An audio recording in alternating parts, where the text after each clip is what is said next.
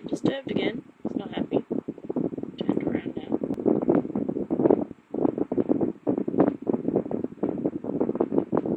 Ah, you can see the markings. So you can't see the markings without the light on him. They have the whitish stripes on their back. Ooh.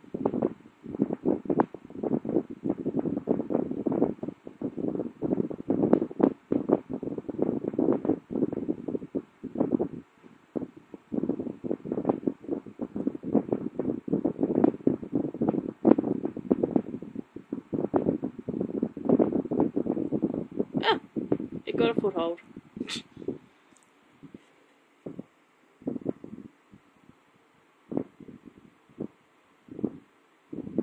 Okay, so cleaning your feet does work, eventually.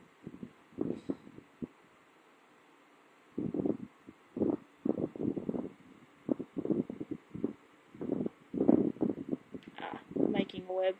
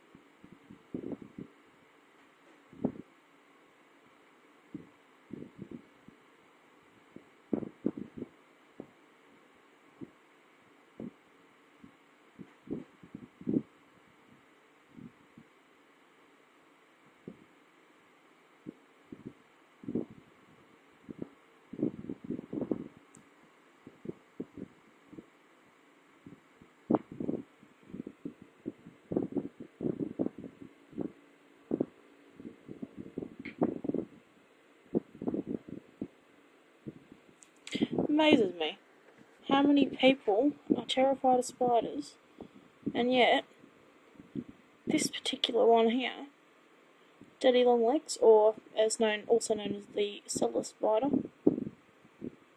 is considered a harmless threat to humans. A lot of people welcome these in their home, even people that are afraid of spiders, which is interesting.